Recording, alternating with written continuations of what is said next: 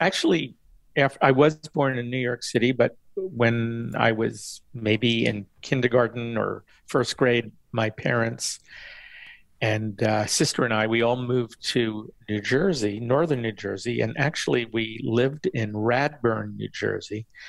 And Radburn actually has some architectural historic interest because it was the first planned community in the United States Oh, designed by Wright and Stein, and Wow.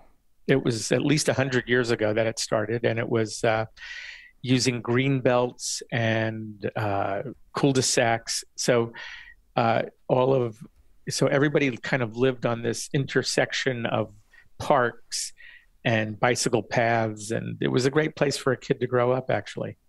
So that's where I really spent my time.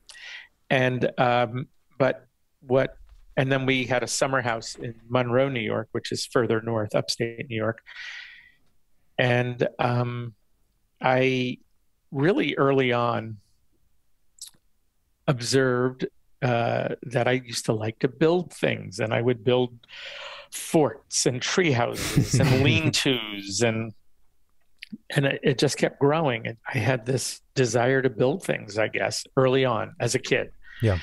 And at the age of 12, um, I uh, I designed for my science fair project a solar home. So I really and by the way, back then in 1958, that's when I was 12, nobody was talking about solar homes. It yeah. was the most research that I could get done was actually from a magazine called Popular Mechanics. Nothing in architectural Mhm. books or magazines really. And that was a fun project. It won a New Jersey State Science Fair project, and it it just showed this continuing interest early on in architecture. And around that time, my dad, who was an inventor and an engineer, Hmm. gave me a book on Frank Lloyd Wright, and I just couldn't stop turning the pages over and over again. I was just so mesmerized and inspired by what I saw. So I kind of knew that I wanted to be an architect from an early age, and still want to be an architect. That's good. That's good to know. I have to ask, so where did that idea for a solar home come from? Do you remember? I mean, this is a while ago, obviously, but I mean, that's as you pointed out also during that time, it wasn't a popular thing. Like now it's a very well-known approach Of to, course, I don't really know where it came from. I just it have was, no recollection of that. Yeah. it was inside of you. It's Yeah, it amazing. was inside. There you go. So architecture from a pretty early age, and then you end up doing a Bachelor of Architecture, right? Also in New York, I believe. Yes. Okay. So I went to Rensselaer Polytechnic Institute, which is in Troy, New York, upstate New York. And I received a Bachelor of Architecture, also a Bachelor of Science, but a Bachelor of Architecture. And in 1969, I was interested in studying with Louis Kahn, who was like, Mm.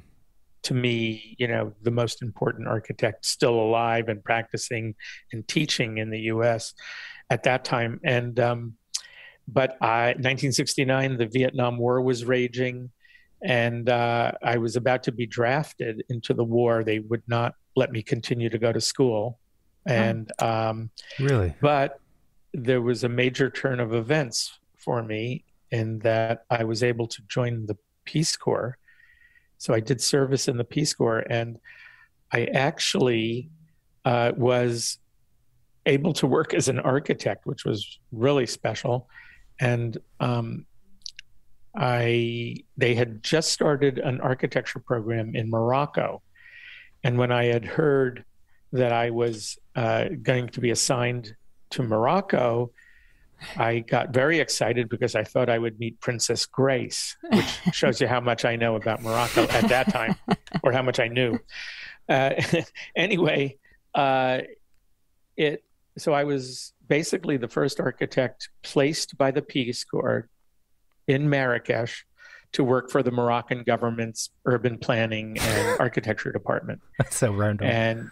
and it was, mind-boggling. It was amazing. I spent 2 years there, and made many friends. I learned 2 languages, French and Arabic, Oh, and traveled a lot in North Africa, really absorbing so much the wisdom of the indigenous builders in the different climates and the coastal plains to the mountains to the desert. And it was really just an enriching experience all the way. So do you want me to just continue on this story? Well, let me ask a quick question. So joining the Peace Corps, like how did that transition happen? Because I thought being drafted, like you couldn't be drafted if you were a student. Had you graduated?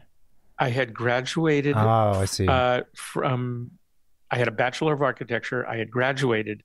And in 1969 was the first year that they did not allow you to go to graduate school without being drafted at that time. Wow. So it was all very specific. All of this was, I mean, I'm a victim of my own circumstances, but it turned out to be, a path I wouldn't have imagined, and now I couldn't imagine having not done it. So, yeah. I was going to say you were in Africa for 6 years and you served with the Peace Corps for 2. That's 6 years is a long time to be somewhere else. I mean, that's a chunk of life. It is. And I was in my 20s. I was learning so much. I was absorbing so much. I was a real explorer in the sense that I was, really learning about other cultures and how it all ties in, as well as architecture. I mean, I was really I think I was a good observer, quite frankly.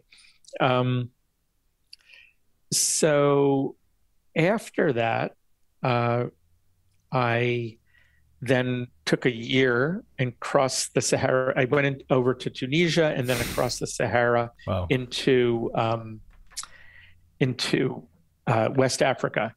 And I did everything. There's a French expression, bon marché, very inexpensively. and I did that. I had a backpack. I never paid for lodging. And I was, a real traveler. And I teamed up with some friends, and one friend in particular, Diana Leone, a woman from California. We teamed up as a kind of travel posse, if you will, and we were very compatible, and we had a great adventure together, and went to just about every country in West Africa and took a whole year to do it. Oh, so that was super exciting. And then I went back to the US for a couple of years after having been away a total of 3 years, and then returned to Nigeria to be a professor of architecture at Ahmadu Bello University in northern Nigeria. So all in all, that's 6 years in Africa. And it's just a marvelous experience to have lived through, I have to say.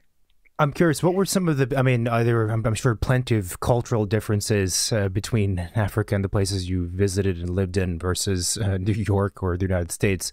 But what were some of those, but also architectural differences? Because, you went to work at the Peace Corps in the Peace Corps, and you practiced as an architect there, and you taught architecture.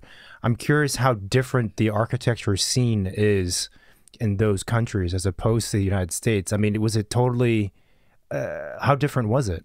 Well, I don't even know if the word scene would apply. Sure. Architecture scene over there. It's, the architecture is there. It's just there. It's not about style. It's not about look at this or am I different? It's all about the most gracious and simplest response to the climate, to the environment, and to the materials at hand. So it's all very fundamental. It's just truly, it is, you get the most from the least in a way. And that left a very lasting impression on me because, and it also showed that, there isn't the same application that one should have, like a structure or a building in a cold northern climate would not be like a building in a hot, humid climate, for example. And because that's never the way indigenous or the vernacular builder would do it. They are responding clearly, succinctly, and intelligently to their issues, and that was a very big learning experience. I maybe it's a good time to just mention that. So I have a lot of archives in that 6-year period. I took 6,000 slides, actual slide film, actual slides, yeah. Actual slides, yeah. And but I documented. How do I say it? I documented architecture, culture, decoration, many aspects of the culture, and I did a number of sketches and have sketchbooks and field notes, and I did some design projects. I designed a mud theater, or I should say a theater for Amadou Bello University, which, believe it or not, it still exists today, which blows my mind. Anyway, all of my African documentation and designs and ideas are actually going to the Getty Center. So I'm very excited about that. Oh, very cool. Yeah, they want it in their archives. That's amazing. Very cool. Yeah, it's exciting. You know, you were talking about the architecture being fundamental because it needs to be and it makes sense and et cetera. Is that different from what you had studied, you know, in the States, or what you had seen going on in the United States? Because some, you know, I think the schools here, we love our theory. Yeah, no, actually, I mean, I had a very solid education, and I was inspired and nurtured by the masters, Le Corbusier. I had already mentioned Louis Kahn, you know, Mies van der Rohe. I mean, Alvar Aalto. These masters all influenced me, and the rigor of how they would design as well. I would say living in Africa just gave me another nuanced way of observing, and after many years of absorbing it, absorbing and working there, it has you know, has affected my design work as well. Yeah. Was it weird and hard to come back from Africa to the US and looking at the buildings here? Like, did you feel like the cultural shock and like the other way around? Okay, so that's a good question. So in the late 70s, I had already been there for 6 years, and how do I put this? I was kind of a big fish in a little pond, and I was getting kind of comfortable, but I realized that I didn't quite have my own voice. I mean, my students heard my voice because I was always telling them, be contemporary architects, look for new solutions, explore, but don't lose sight of your heritage and the and the wisdom of the vernacular of your own culture. Anyway, I literally on my 30th birthday, I still remember this, in my brain, a switch flipped. And I said, okay, I've been taking and taking and taking for all these years in terms of taking the generosity of their culture, taking the friendship of the people there, taking information about food and culture and architecture, and it was time to give back. So the switch was flipped. I visited my sister, who works in the movie business and lived in LA, and I had really been an East Coast person. And when I visited her, the light bulb went on, and I said, you know, I can continue with my indoor-outdoor architectural explorations in Los Angeles. I can, I just felt the energy of this melting pot of a city of many different cultures and ethnicities coming together. I loved the rawness of it. So I moved to LA in 77. And all my East Coast tapes had been erased by living in Africa for 6 years, and I never looked back. And I worked for a couple of years for an architect in Malibu. His name was Mike Barsacchini. And then I got licensed and put the shingle outside my garage door where I worked, and inside the garage, that is. And, it evolved from there.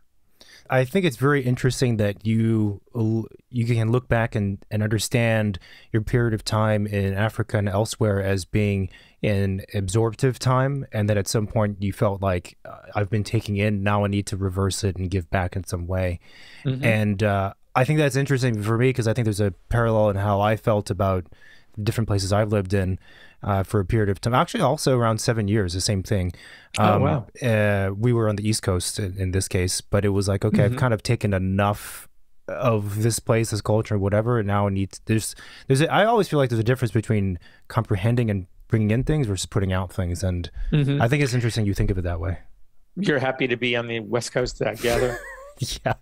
The weather is much nicer here. It's a stupid thing to say because it's obvious, but man, it makes a big difference.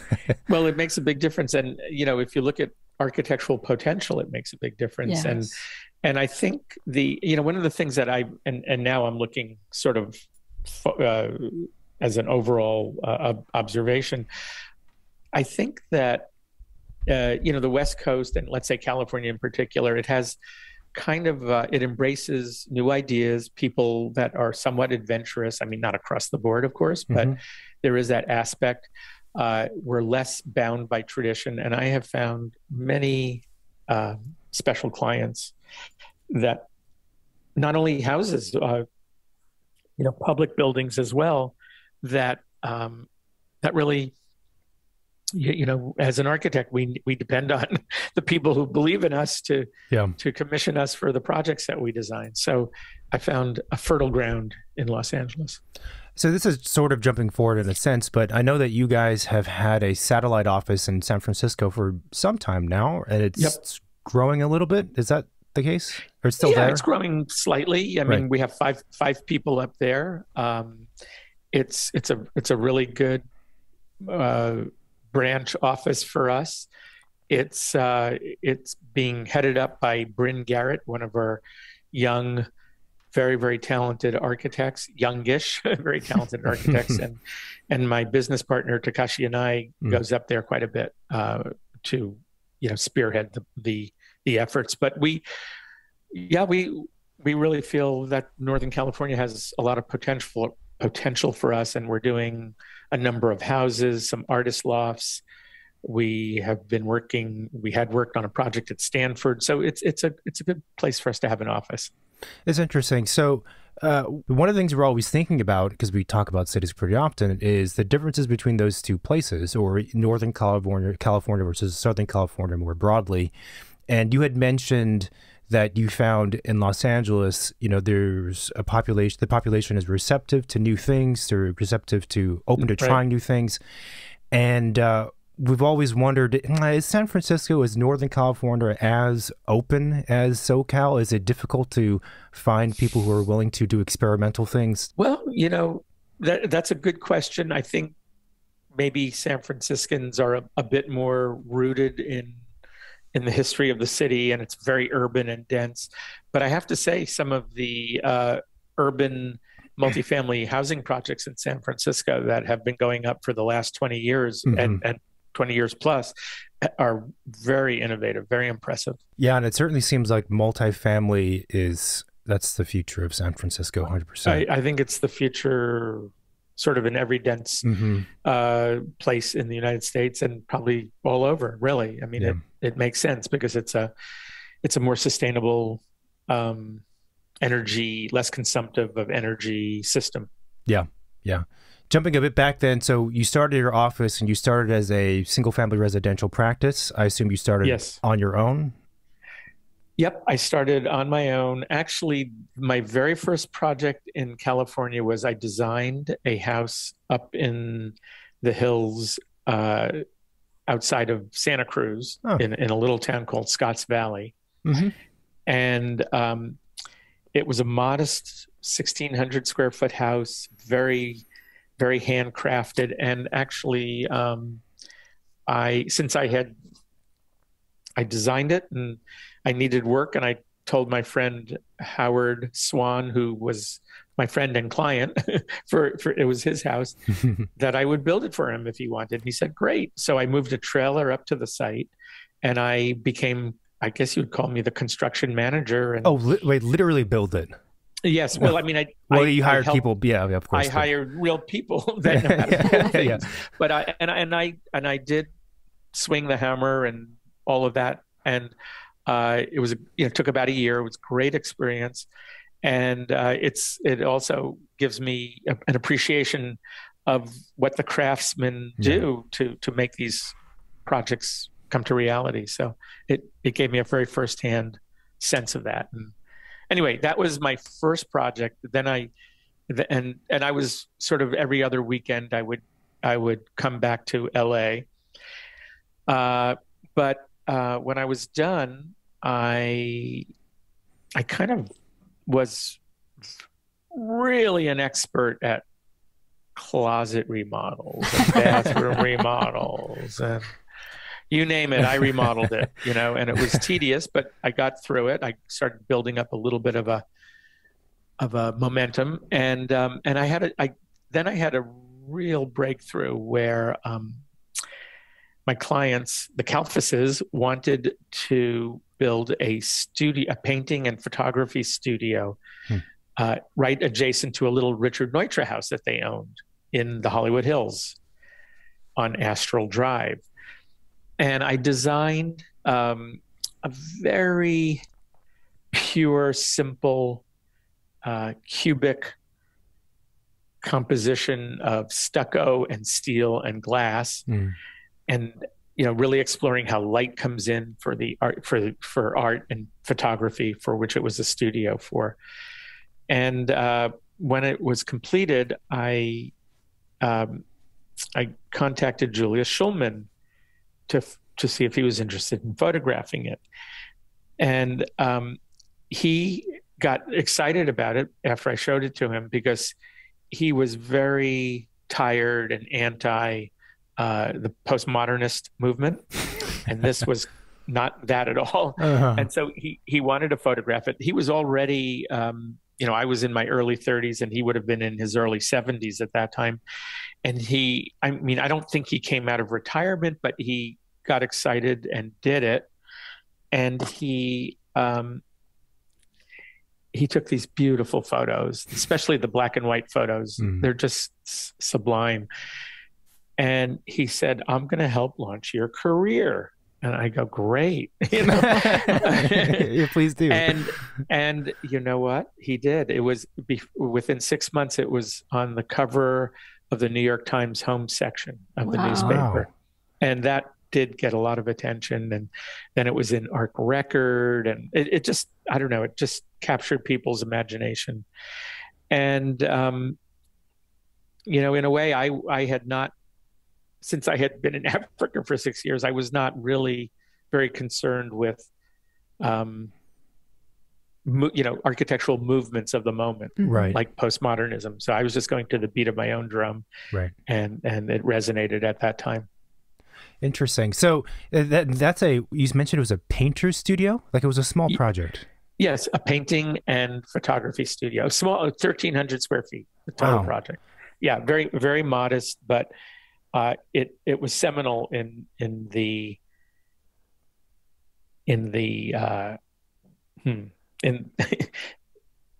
evolution of my career. Right. I do have to say, just complete transparency, I was also lucky that the clients hired me, and the client was my sister and brother-in-law. So that didn't hurt. That didn't hurt. But it does allow me to talk about something that is interesting, because, then I started doing more houses, and I started getting a reputation, and it was great. And I was teaching at the time too. I was teaching at USC. Oh. And actually, I did the rounds in the early 80s. I taught at USC, UCLA, and SCI-Arc, all three of them, over a period of about 2 or 3 years. but this is way before computers and cell phones, and it was just really very, very demanding and difficult to multitask at that time. Yeah. So I, in the end, couldn't continue to be as involved in teaching, although I continue to do it from time to time. Mm-hmm. But anyway, my point that I wanted to make was that, so I had become I was building up a residential portfolio and reputation for residential architecture. And I really wanted to do projects that had a public presence that could be engaged in by the public. I had gotten a taste of that by working on the Amadou Bello University Theater, where 500 people could come on theater night and just have a special time all together, which is not something that happens at a house. So I was determined to try to branch out. But it's very hard for a fledgling architect to get a public project mm-hmm. if you haven't done one before. Right. Mm-hmm.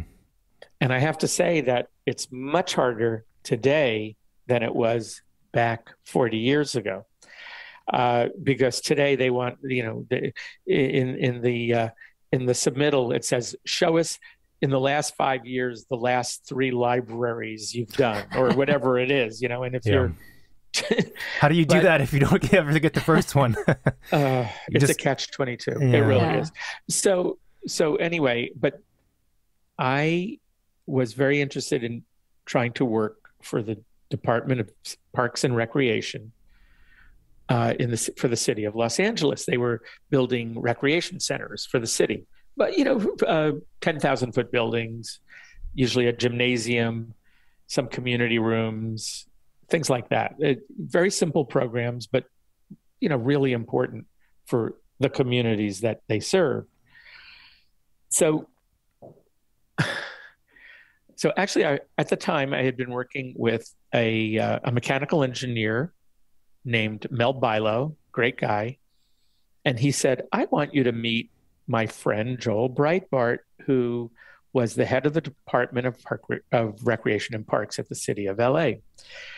And I got to meet Joel, who was also a very open-minded, interesting man. And he really loved architecture, and he followed it in the magazines. He was an architecture buff. And I would always kind of send him articles if I was published, typically on a house, right? Mm-hmm. And he gave me the opportunity to do one of those recreation and park buildings. Wow. Called and it's the Chateau Recreation Center. And that's SHATTO. It's on 4th Street near Vermont, in mm-hmm. Kind of near downtown LA. And the building really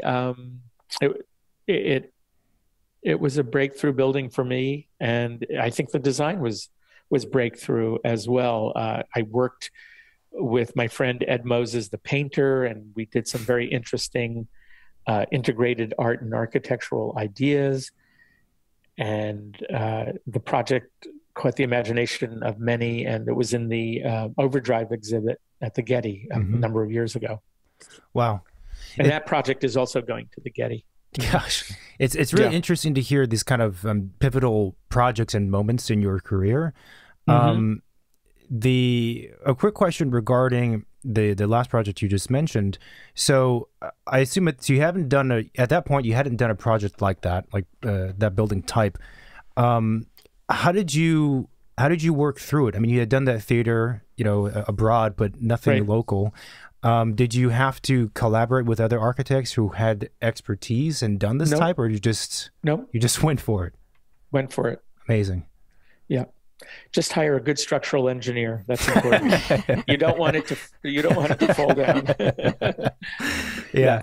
A good engineer, a good builder, then you can design anything and they will help make sure that it gets done right. Yeah. No, I had the confidence that I could do it, and we did. I did. Yeah.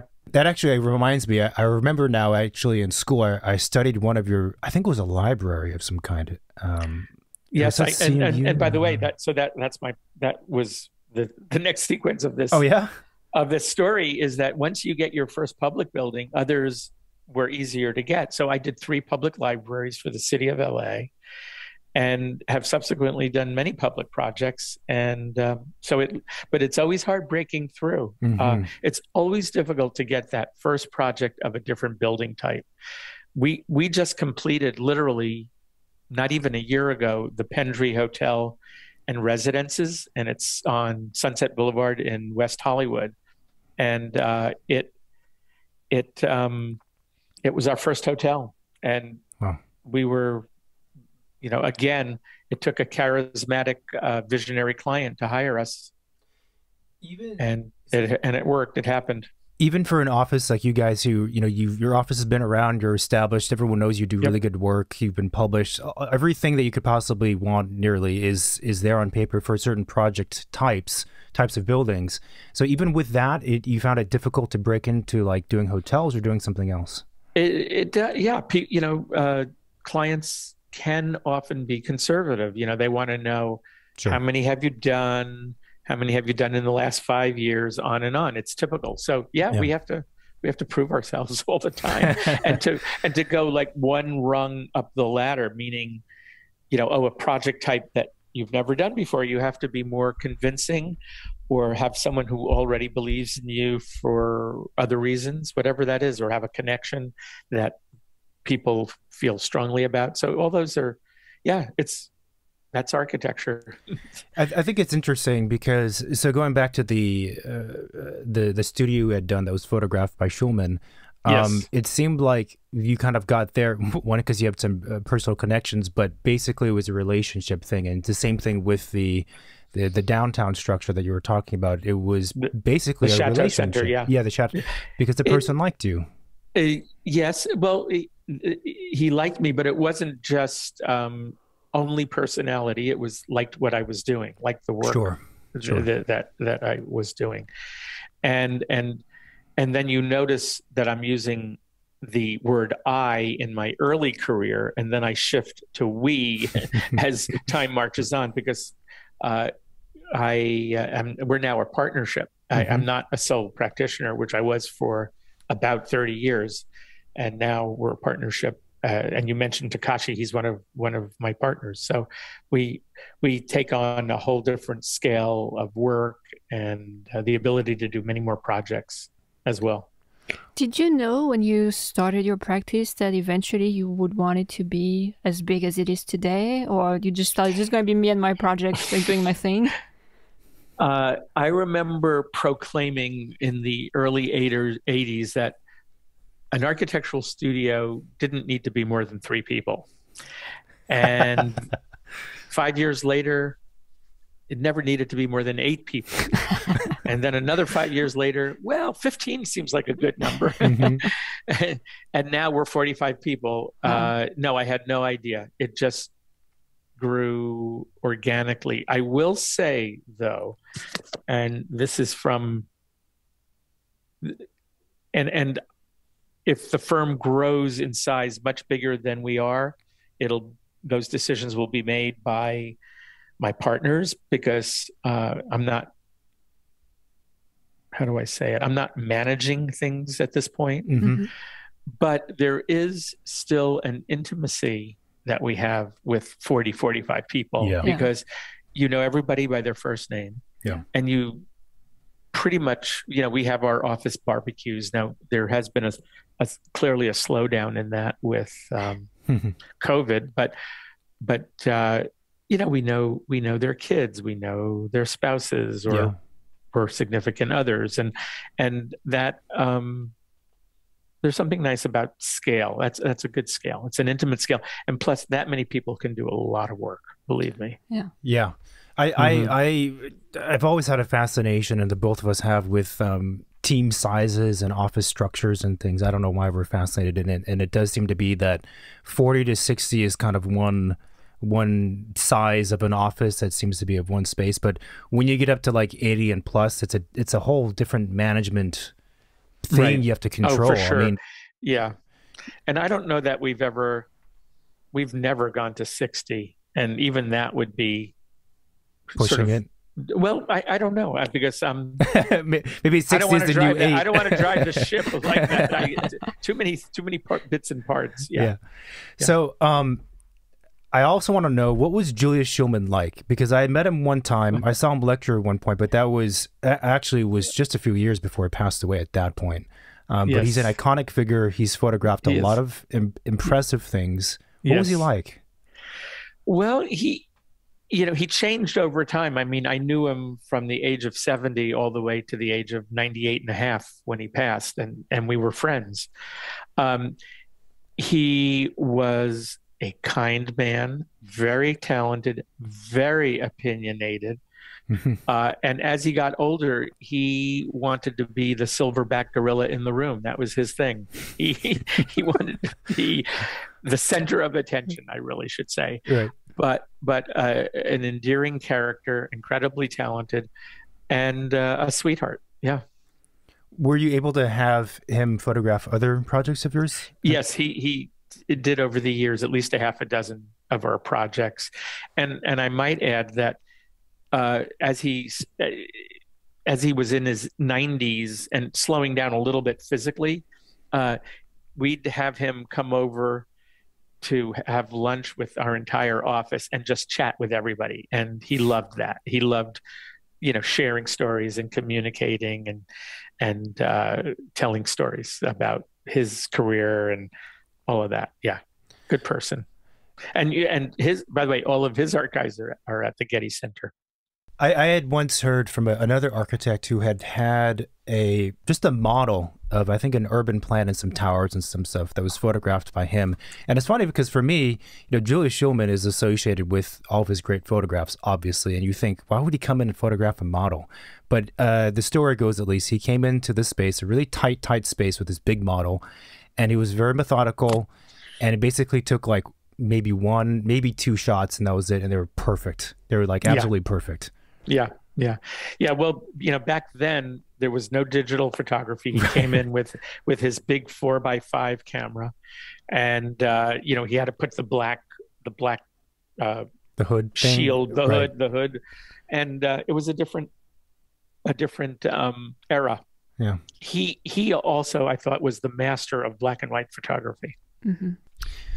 The other thing is that you guys have been in Culver City for almost the entire duration of the office, if not the entire duration, right? Well, no, not the entire duration of the practice, because I started 40 years ago. But we've been in this building, my gosh, about 25 years, and that's a long time. And actually, there's the office behind me. Yeah. That's what it looks like. It's an interesting story. It was, well, I'll tell you the story. So I always had a good way of finding inexpensive rent for the first, let's say, 20-ish years of my career. And I would find old warehouses practically falling down, or places where people said, well, we'll give you a month-to-month lease. We can't guarantee how long it'll be. And then it lasted maybe 3 years. So all that stuff was great, but it was time to kind of maybe try to hunker down and find a space. And Santa Monica was always too expensive. I could never find anything that excited me. And my realtor showed me this building, that didn't look like this when I saw it. It was actually a defunct mortuary. Oh. And it was all boarded up for about 2 years. It had just low T-bar ceilings, chopped up little rooms. And I went into the attic and I saw this magnificent spatial experience, or the potential for it, and did some research at the library. And this building was built in 1917 as Culver City's dance hall and clubhouse. Wow. So cool. So I like to say, from life to death to rebirth. That's great. but this has been our office for 20 plus years.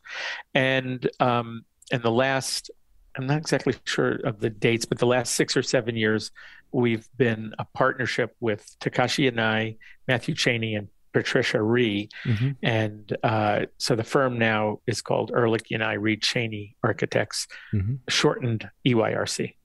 Gotcha. But you've always been in Southern California, if not specifically Culver City. And I think what's interesting about LA, if people don't know, is that I'm sure American architects and architecture students will know this, that there's a rich history of the case study houses and this kind of group in Southern California. I mean, stretching all the way back to Schindler, Neutra, then Eames, and then whoever else, de Konig, and whoever else is part of the case study in that kind of scene.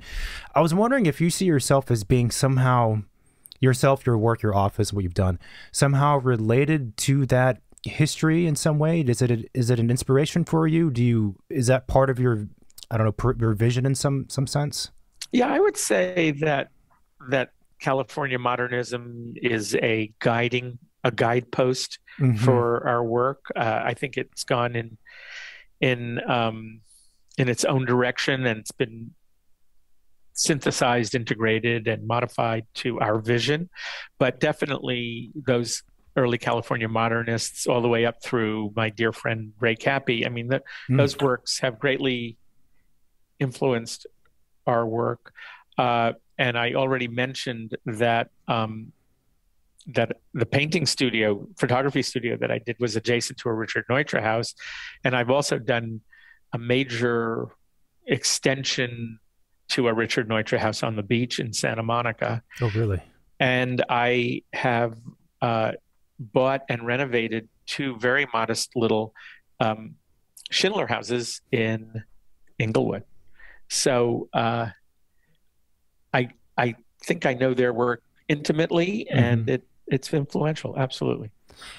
I am familiar with at least one of the Schindler houses you spoke about. And if I recall, I remember seeing an image of its previous state prior to you're intervening, and it was very dilapidated from what I could tell.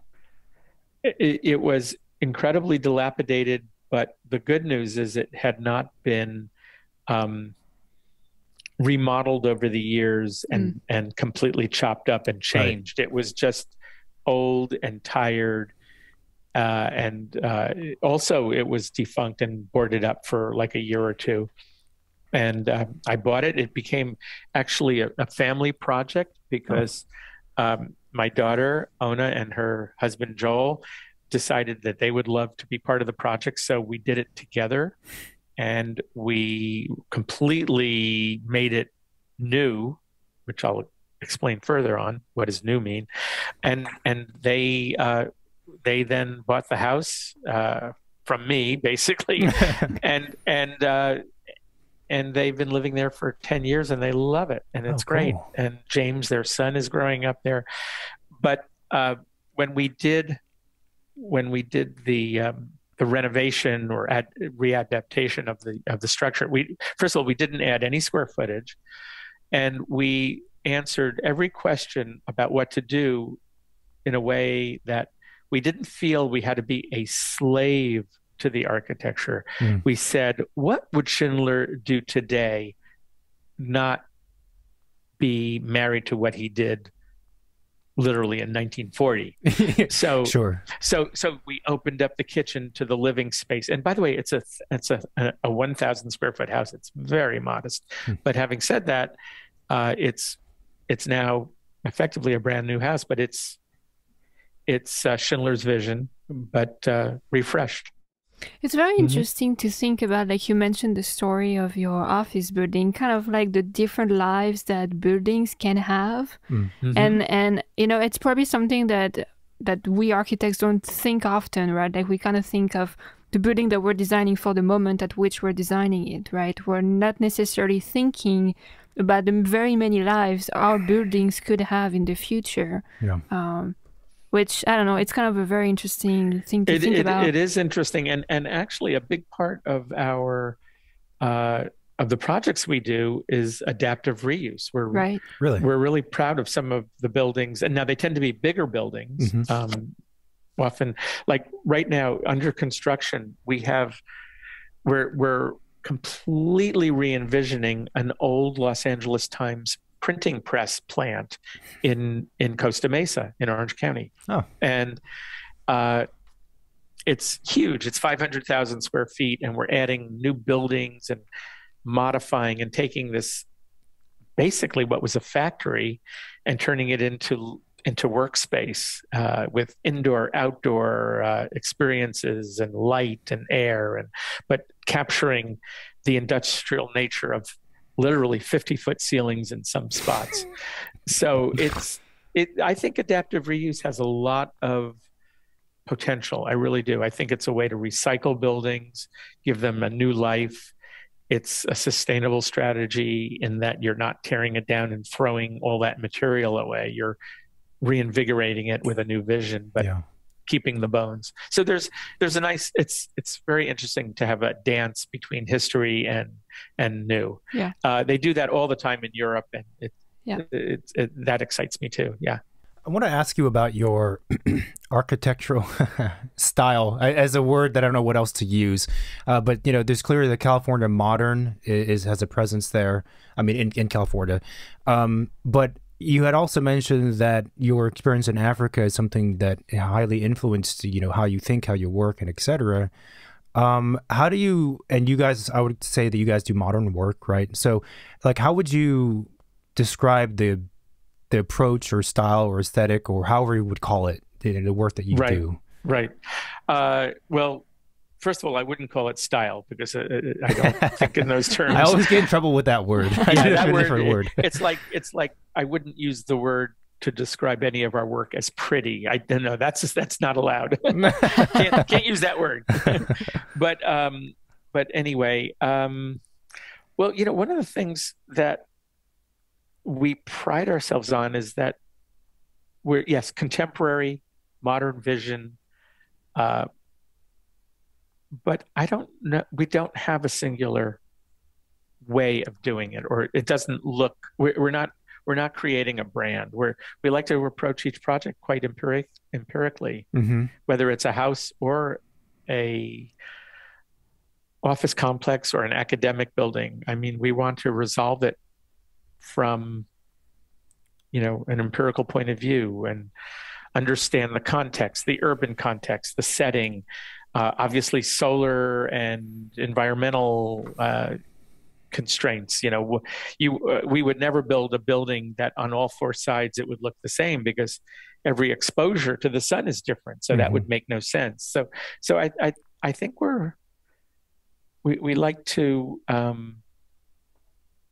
be sensitive environmentally and culturally. And we've done projects overseas too. We've done a couple of large projects in Dubai and in Taiwan, and actually one in Japan a long time ago. And there I'd say we had the layer of cultural sensitivity as well.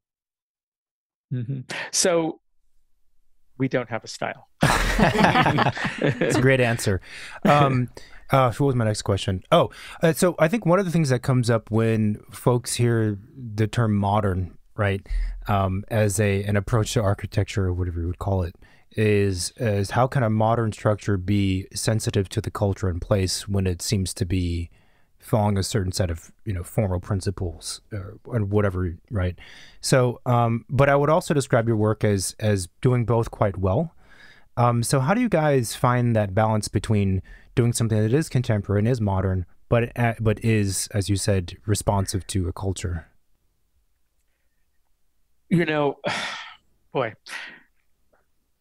I'm probably not going to answer that question exactly head on, but I'm going to give you an observation. So sometimes I'll hear some of the younger practitioners in the office, and everybody's younger than me, by the way. So, and I'll hear them say, "Oh, we don't want to do anything dated." And I'm thinking to myself, dated, what does that really mean? Because, a building should be there for 50 or 100 years, or maybe be adaptively reused in 75 years. And the word, it has to stand the test of time. It has to be fresh even 25 years later, and it can be. So I didn't answer your question, but that sort of touches on it. Yeah, I get what you're saying. There's a little bit of a difference between the focus being creating something that's more timeless as opposed to something that's timely and just trying to It's a perspective thing, probably. Right. You know, we're not really concerned about fads of the moment. You know, obviously we're concerned with current issues. You know, we want to be, you know, and there's been a greater emphasis by everybody, including state codes, for sustainability. We're very, very concerned with that, and always improving how we approach things. You know, technology changes, and we want to be part of that. How we deliver projects with, you know, the fact that, you know, everything was hand drawn at the early part of my career, and now everything obviously is three-dimensionally drawn in three-dimensional software. And I mean, the power of the tools is just phenomenal. But we still have a model shop in our studio, and it has all kinds of handcraft tools as well as digital tools. So we have our, you know, table saws and drills and cutting boards and all that. But, you know, of course, we have 3D printers and plasma cutters and CNC machines. So I think to embrace these later technologies for the sake of exploring a design is a terrific thing. Apart from technologies, I was wondering, and this is a broad question, we're talking about the profession and practice of architecture at large. You know, looking back, what has been some of the biggest changes in your mind in the profession or the practice of architecture? 15 years ago, or maybe it was more, we actually had an opportunity to enter into a competition for what's called design build, and you probably are familiar with that.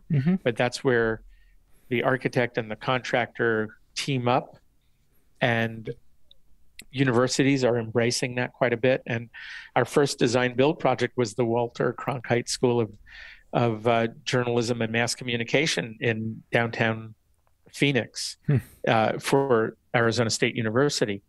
And it was all new to us. Back in those days, the AIA would say, "Oh, design build, that's a bad thing," you know? And we didn't know it was bad. And it turned out to be a very, very good vehicle for delivering value to the clients and great design. We never we always looked at ourselves as partners with both the owner and the contractor, and we still delivered really good buildings. So we've done a lot of successful and projects that we're proud of. We did a United States federal courthouse in Yuma, Arizona, the John Emeril Federal Courthouse, and that was design build. The Walter Cronkite School I already mentioned. Right now, under construction, we have a very large student housing project at UC San Diego. So I think, you know, we have to be open to delivery trends and potential. That's interesting. Design build is something that we've talked about a few times, and it's something that I think more and more architects are being open to doing. But I've always thought of it as if you're a design build office, then you're an architect who's leading the office, let's say, that you have your contractor and team in-house. But in these cases that you're describing, they're not part of EYRC, right? No, is it just that you're doing like a joint venture, and so contractually you're both 50-50, you know, responsible for everything? Is that? Well, the contractual thing, you know, the contractor tends to have much more responsibility, and a bigger chunk of, you know, to build something is tenfold what it costs to design something. But there's a partnership of understanding, and that we're in this together. We're all on the same boat, and let's do a great job. Well, so I guess the question is, like, what's the difference between design build? If we're talking about design build where there's a distinct architecture office that's separate and a contractor that's separate, what makes it design build as opposed to a typical way of working with everyone just getting along better? You know what I mean? Right. Okay. So, I mean, I'll just try to summarize very briefly. So the traditional design bid build is where, you know, the architect and the owner work together. Something's designed by the architect. It goes out to bid, and then it's built. Whereas design build means that the contractor and the architect and the owner are kind of three legs in a stool. Takes three legs to hold it up, and work together to get the best value in every way, both in delivery of what they need programmatically, but also quality of building and quality of design excellence and all of that. It's all paramount, but it's not like you design something in a bubble and then the bid comes in twice as much and everybody is like really pissed off. And I mean, we've all seen this happen. So it's just more of a team working it out at the beginning. Right. And getting the most that a team can deliver rather than three separate buckets that can end up also very well, but maybe with more unknowns. Yeah, sure. That makes a lot of sense with everyone siloed. And by the way, we still do many projects. We design them, and then they're built. We find a qualified contractor, and then it's built. Most of our houses are done that way. We don't do design build houses. It's really for public structure. It's a delivery method that universities are really embracing. And you guys have had a very positive experience with that, right? We have. I've heard some architects grumble that, oh, you can't get a good design that way, but it's not true. It's not true. You can. Well, it's the peculiar thing to me is that most of the architects and most of the people we speak with, clients, architects, contractors, when we talk about design build, they often have pretty positive things to say about it. And what's interesting is that the AIA historically, maybe they're changing their tone now, I don't know actually, but they've always been pretty much against it, right? They were, but I think I don't follow where their stand is right now, but definitely they were against it back a few decades ago. I think it's a trend that they can't be against. It's reality. It doesn't matter what if they're against it. They're just they're screaming into the wind. Who cares? Have you guys ever considered for your residential projects in the office to have design build within EYRC, like to have contractors? Yeah, good question. We have that from time to time. We'll bring that debate into our conversations, and we've concluded we don't want to do that. It's possible. It's a whole nother business. Some firms do it. Some firms are real design build where they design it and they build it, and it's impressive that they do it. But we just want to focus on what we can do well and team up with contractors who do what they do well. I mean, I would imagine also, especially at this point, you guys have I would assume, pretty good list of great contractors you've worked with in the past. You probably work with them, on multiple things. And, even if contractually it's not design build and whatnot, you're working so close, you know them so well that it's effectively like design plus build or whatever you would call it, Right. That's a good point. Yes. Yeah. And that is true. Yeah. We have now worked with really a good variety of different contractors at different scale projects. And yes, those relationships are important. So you guys have done quite a bit of different types of projects. Is there any type that you haven't done yet that you're kind of like, you know what, it'd be cool to do that? Oh, I was hoping you'd ask me that question. We have done a lot of different project types. And in fact, the way I like to say it, it's from house to warehouse to courthouse to House of Parliament. We've actually done all of them. Wow. But having said that, I am personally interested in two spectrums of project types. And one is, actually, I would love to do, and I'm trying to find the right word, but I would maybe call it a spiritual space building type. It could be a church, a synagogue, a mosque. It could be some sort of space to view art. It could be a contemplative center, but that would be of great interest to me, where the focus is on contemplation and slowing down and observing. And then I also have kind of a desire to work on very community-minded issues, low-cost housing, and community-based for disadvantaged communities. That interests me as well.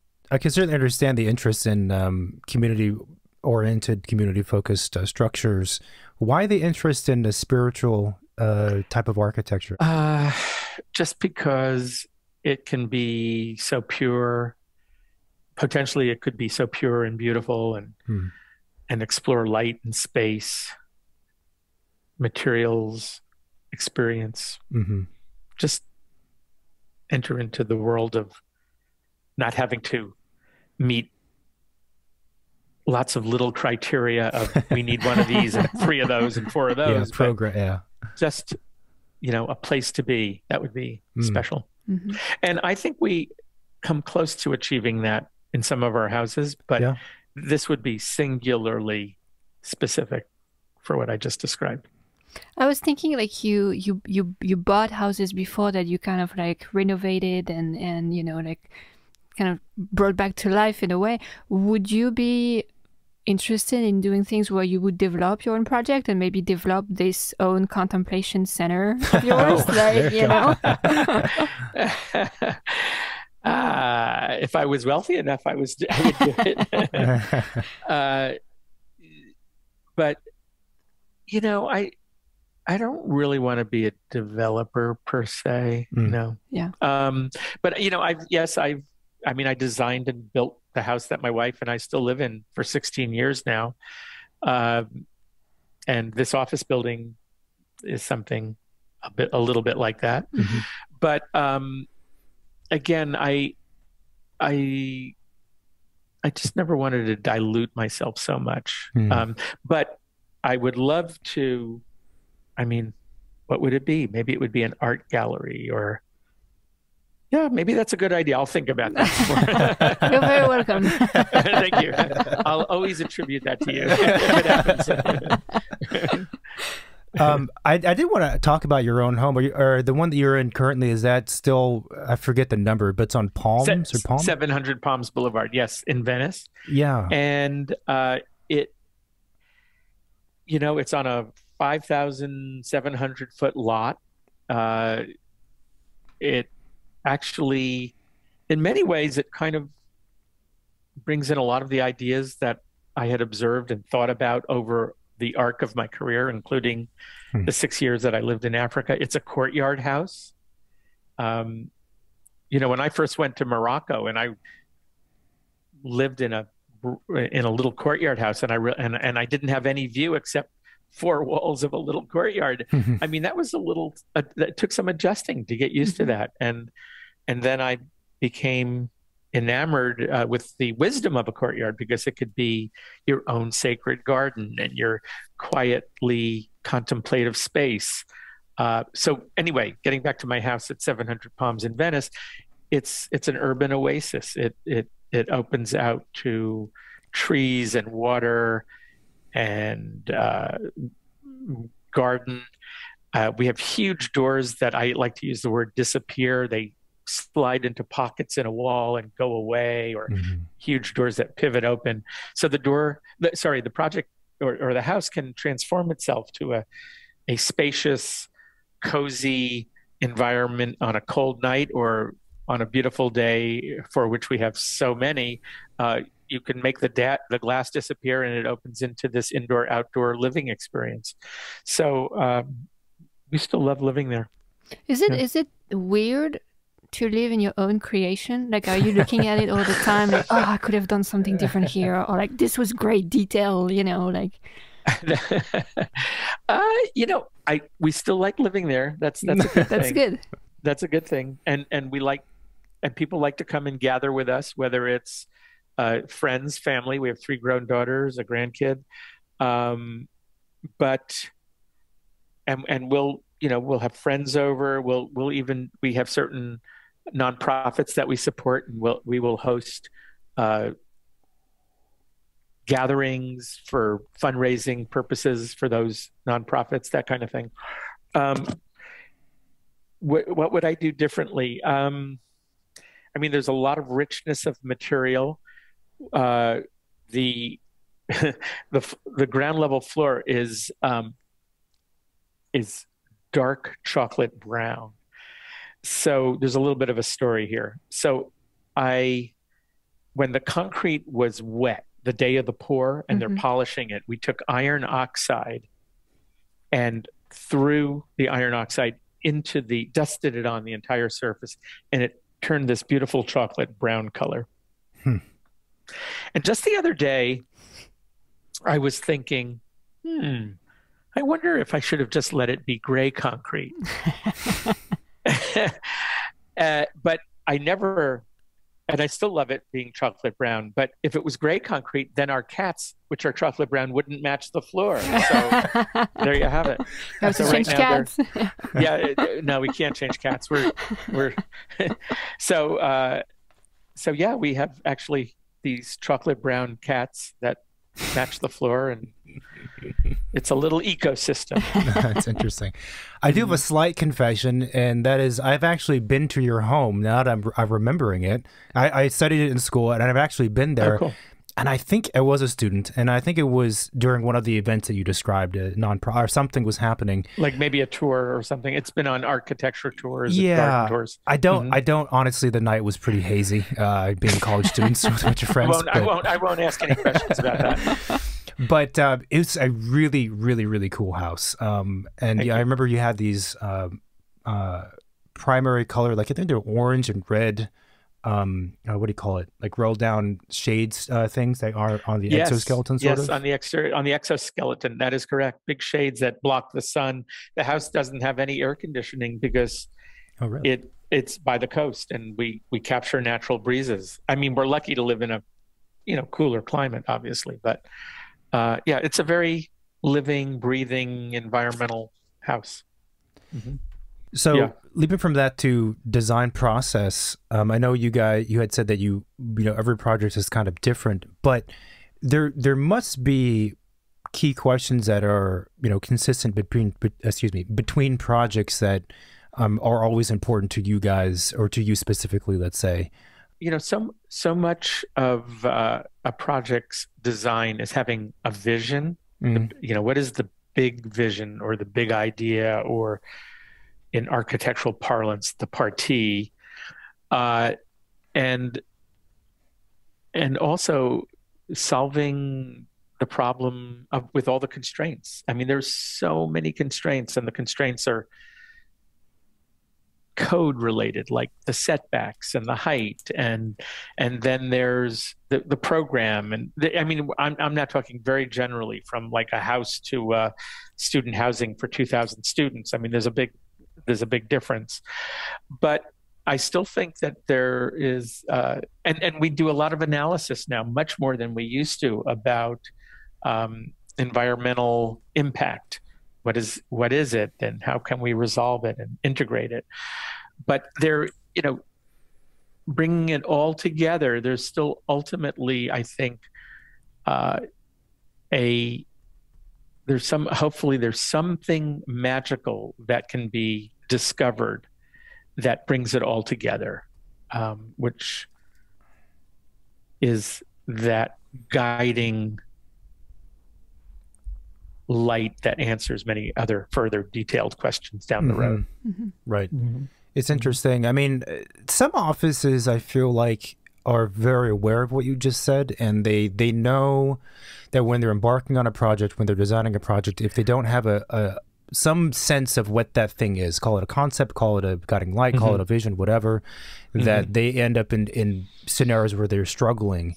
And other offices seem to practice, and they don't really care about that. It's more about just solving like one thing at a time. And I think it's interesting that, I mean, personally for me, I can't imagine trying to design something without a larger storyline, vision, whatever you would, again, describe it as. I think it would be difficult.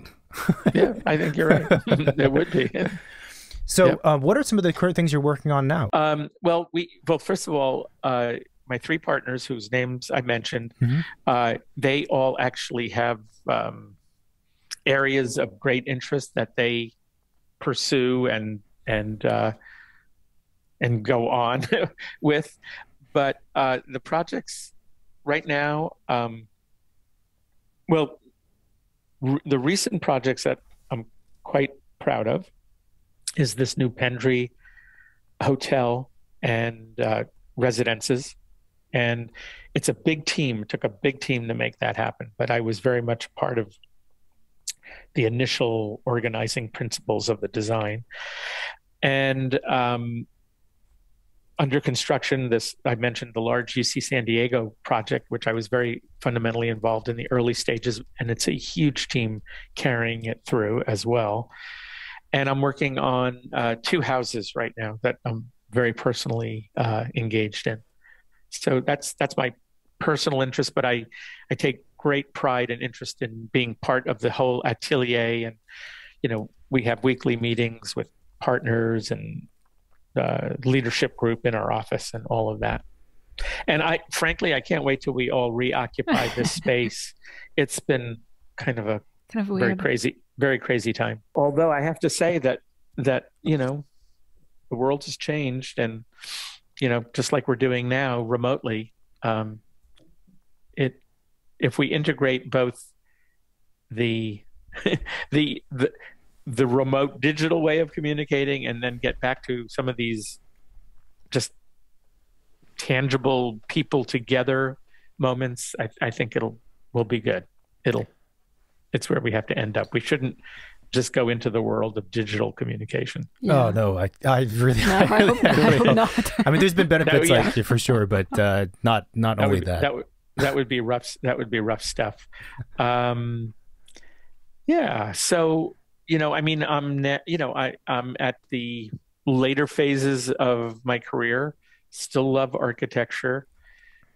Very happy with knowing that the work I've done, and let's call it the legacy, is going to be captured not only in the buildings and what they are and who they serve, but I mentioned my anthropological and early 6 years in Africa going to the Getty, and my California work is going to the museum at the University of California, Santa Barbara. So all that feels really good. And I still love being an architect, and I'm really proud of being able to work with this great group of younger people that are so talented. So yeah, I'm pretty much a happy camper. It's well deserved for sure. I was wondering, so how long ago did the office kind of restructure to becoming EYRC as opposed to just the E? Right. Well, it seems like we started the official partnership in right around 2014, I think it was. Okay. And then it was called Ehrlich Architects. And actually we won the National AIA Firm Award in 2015. And it was at that time called Ehrlich Architects, but it really was a partnership then. And then like a year later or thereabouts, we changed it to Ehrlich, Yanai, Rhee, Chaney. And it's been that way for at least a half a dozen years-ish. 5 years in that name. Mm-hmm. And so what was the reason for the change?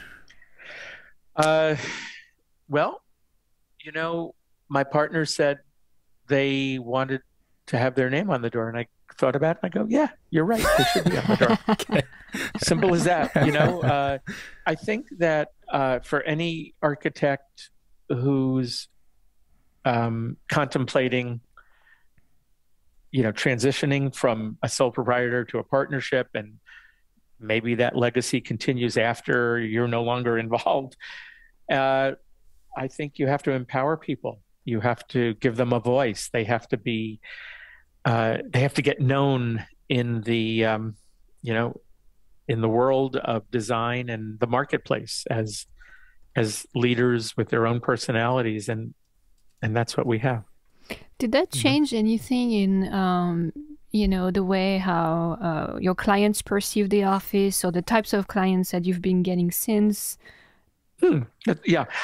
Well, all of my partners are able to bring in work, and they have actually distinct client relationships and project types that they're really strong in. So yeah, the ability, that's the key for every architectural practice is, can you continue to be an architect? And the only way you can continue to be an architect is to have new work to work on, to design. And so that gene exists in all of us, and that's a great thing. Very healthy. That's very cool. A bit of a pivot, talking about the building industry and just designing and building buildings. We've heard from a couple different architects who are older that it's much more difficult now to create architecture than it was X amount of time ago. Which kind of sucks for us to hear that. Do you mean to create a practice? No, sorry, to create a building, right? To design and then construct a building.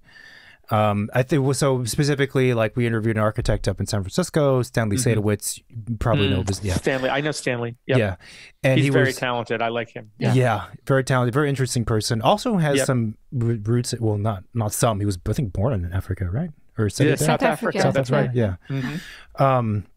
But anyway, he was remarking that it's like way more difficult to get stuff constructed today, and that in fact I think he actually said that some of the buildings they're doing now are lesser quality, but like 3 times the cost. And so anyway, I was wondering to get your take, if you think it's much more difficult to do what we do today, if it is difficult, and why. In general, I think it is true. I think that there are many more forces that are influencing a project. So, for example, in Venice, let's say you want to do a house in Venice, or a house in the coastal zone along the coast. I mean, the hoops that we have to jump through are so tedious, and there will be neighborhood opposition for no reason at all, because it's all within the height limits and setbacks. But there's a lot of opposition that's out there, which is not well-founded, frankly. And that makes it more difficult. Codes tend to be more stringent and complicated, but that's just something we have to deal with. So we accept that as part of the given. In terms of construction, no, I think there's still great quality construction going on. Will it cost more? Probably more than it has to have cost. It will absolutely cost more than it did 10, 20 years ago, because prices rise. So what was Stanley's main point? That he's not getting the quality of the building, or I'm not clear. I don't want to misquote him. I think it was everything. I think it was a combination of the building codes becoming ever more complicated, certainly resistance, especially the projects he does, does really modern structures. Right. And the heart of San Francisco, not easy to do. Yeah. And also the cost of construction is particularly right now, obviously, is skyrocketed. I'm glad he's being the lovable curmudgeon that he is. And he's channeling really things that some architects just don't want to say. So bravo for that. Well, so opening up the question a bit more, then, what do you think is the biggest challenge for architects today, in designing and creating buildings? I think, right now, I mean, this is like, right now we thought we were at the tail end of a pandemic, and now we found out that we're really not at the end of it yet, right? Yeah. So I think the world has changed, really, and therefore architecture is in the process of trying to discover, how does it respond to these changes? The workplace may be 50% working remotely and 50% in place. It's not known yet. I think that we're in a state of flux that hasn't been fully resolved. Having said that, I think that there is that as architects, and certainly what we want to do is we want to be aware of the counterpoint to some of the issues, global issues. What are those global issues? Of course, we mentioned pandemic. Climate change is so huge. I mean, I feel for my grandson. I really do. But what can we do to help create spaces for wellness and peacefulness and ultimately the pursuit of happiness, you know? And I think we have to, hopefully we won't lose sight of those issues, and we have to be adaptable, flexible, and creative to find the solutions. So I think we're at a time of change, great change, and hopefully we will be open-minded. That's great. Do you have a favorite building? It's a question that we should ask more often, because it's always I hate that question because I have too many favorites. Wow. It can't be your own home. No. I won't. I'm smart enough to know. I am wise enough not to mention my own stuff. Or it could be a building that moves you a lot, not necessarily, really, you know. Yeah. Well, maybe I will name a few. Okay. So the buildings that just pop in my mind that move me: the Kimball Art Museum in Fort Worth by Louis Kahn. I've never been. It's on the list. You have to go. The Hagia Sophia in Istanbul will blow your mind. In fact, I've only seen it in photographs, but in about 2 weeks, I will be going to the Villa Savoye and have just great expectations for that. I've never been, so let me know how it is. You've never been? I will. I'll be what sure are you to tell you. You're from France. How have you never been there? So what? It took me 10 years to go to the Eiffel Tower. Oh. The Villa Savoye is really interesting. You should go. Actually, I want to see the Maison de Verre, but but I don't think I've been writing to them. They say, "Oh no, I have to sign up 6 months in advance." Yeah, they're a little bit snobby. But I may try just to show up and see if there's an opening. You know, that's one thing in architecture. You can't take no for an answer. One of the things that we'll say to our younger practitioners when they head off to the building department is, don't come home without it. Get that stamp on the plans. Figure it out. Whatever you have to do to get it. Whatever it takes. On verra, right? Villa Savoye is an interesting place. I've been there, and obviously the first images that come to mind when anyone thinks of it is the exterior. Yeah. And for an architect, probably the floor plans and the interior as well. But the interior is jam-packed with a lot of different spaces and a lot of different things going on. That's not the immediate thing you think of as let's say, just a tourist, right? I'll be curious to see what you think of it, because I'm very much looking forward to it. But again, I am greatly attracted to very powerful, simple architectural expressions. The mosque in Cordoba is unbelievable. I've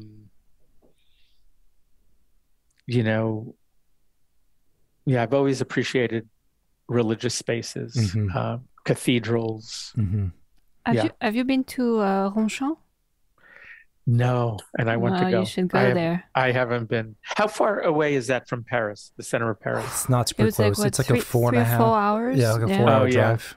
I won't have time. That's too bad. Well, it's remarkable. Yeah, it is pretty interesting. It's challenging because it takes so long to get there. There's nothing else in the town that I know of, at least, and so 4 hours to get there.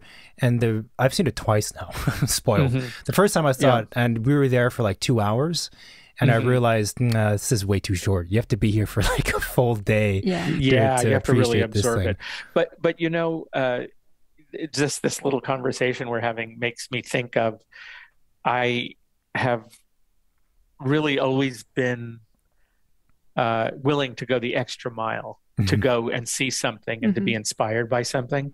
Like when I was traveling in West Africa and in Mali, I on a certain level, you could say, oh, I suffered through long, hot, dirt, dusty rides to get somewhere, and mosquitoes, just swarming and whatever it is. But when I got to these special architectural jewels along the banks of the Niger River, or visited the Dogon tribe and their beautiful architecture, I mean, they become sources of inspiration. So, going to see the Villa Savoie, that's like, I'm going to go the extra mile and see it. And I know I will be rewarded for that. Oh, yes, I'm sure. I'm sure it's going to be awesome.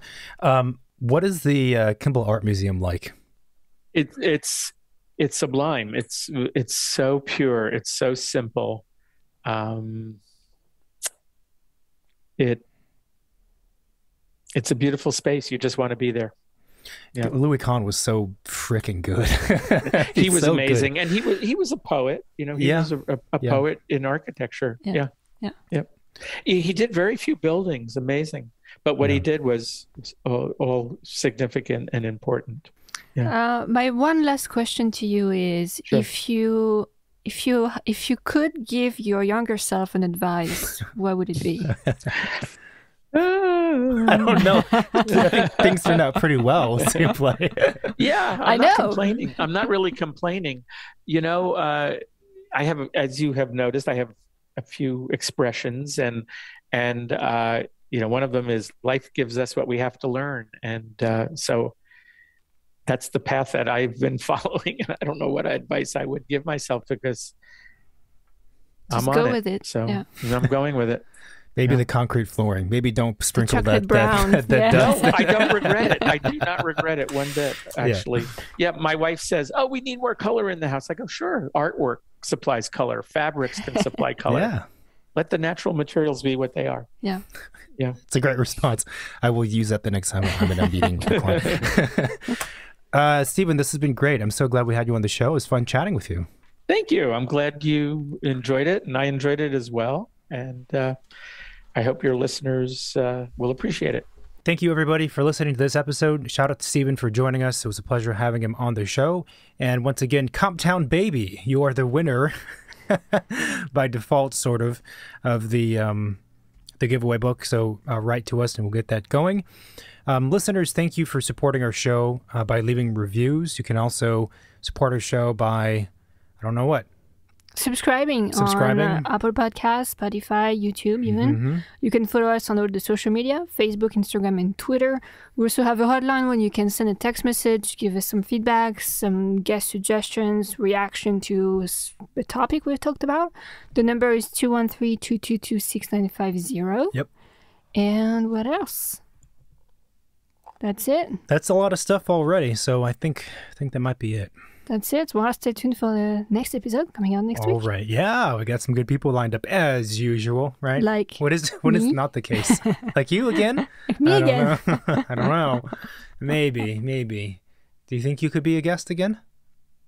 Yeah. No, what was it? My name was Narima to do Bourderonnet or whatever. Don't reveal behind the curtain there. But thank you guys for listening and supporting us, and we will continue onward and upward. Thanks. Talk to you soon. Bye. Bye-bye.